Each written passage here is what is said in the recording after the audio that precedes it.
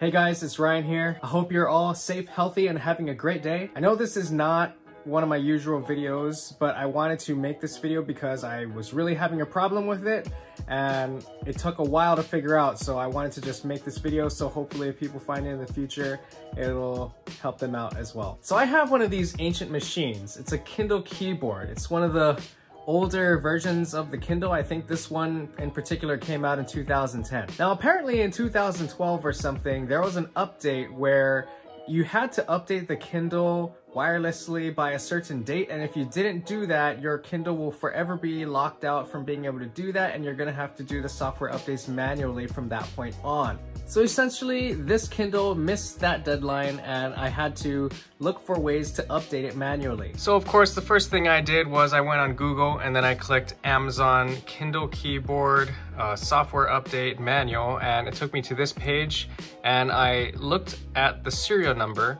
on my Kindle, which you can find under the settings, and I found my version, which is just so happens to be this one, and I tried following these instructions to download the software update and manually update the Kindle. However, when I would do that, it would download this .bin file, and whenever I try to open it on my Mac computer right here, it would say the file is either corrupt or it is not supported. So of course I unplugged that, tried it over here on the Windows, and of course that didn't work as well. It pretty much gave me the same message. So of course I went back on Google and another website directed me to this app. It's called Stuff It Expander. Apparently it's able to help open files that your computer can't normally open by itself. So of course I download it. It gives you this tiny little icon over there, and what you're supposed to do is just drag and drop the file into that Stuff It icon, and it's supposed to spit back a readable file to your computer. However, after doing that, it didn't work, and so I went back to Google. Eventually I stumbled across the Amazon Contact Us customer service link, and I chatted with a live representative and they were actually able to help me out. All right, so now I pretty much am just gonna walk you through the steps I took to update this Kindle for that first version you're supposed to do on the bottom, 3.1. You're supposed to download each of those updates one by one until you get to the newest version at the top.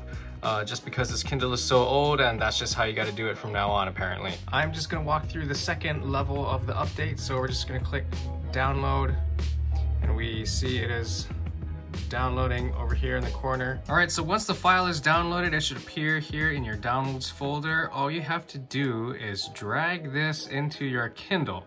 So obviously your Kindle needs to be manually connected to your computer with a micro USB. And when you drag and drop it in here, you have to safely eject the Kindle, like so. After that, your Kindle should resume in the settings view. And from here, all we need to do is click,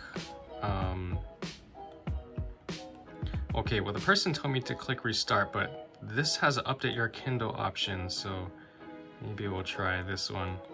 If not, I'm just gonna do the restart thing.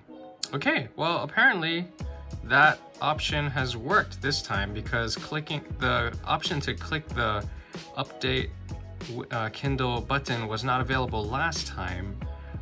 The only option was to restart, but apparently the software is updating, and that's how you do it. So I'm not sure why, but it took me a really long time to figure out how to do this, because there wasn't any clear instructions that I found on Google, and all the update related Kindle videos that I found on YouTube were for newer versions of the Kindle. So if you happen to still have a really ancient old Kindle that needs software updates, I hope this video was able to help you. Again, that's not my usual content. I just want to make this video because I had a problem, and I hope some of you who have the same problem will be able to solve your problem with this video. Other than that, if you found this video useful, please feel free to subscribe, leave me a comment down below. And I'm not really sure what I'm doing with this channel yet. I'm probably just gonna keep doing some random life updates on here. If you're interested in learning Japanese though, I have another channel. It's called Practical Japanese. You can go check that out.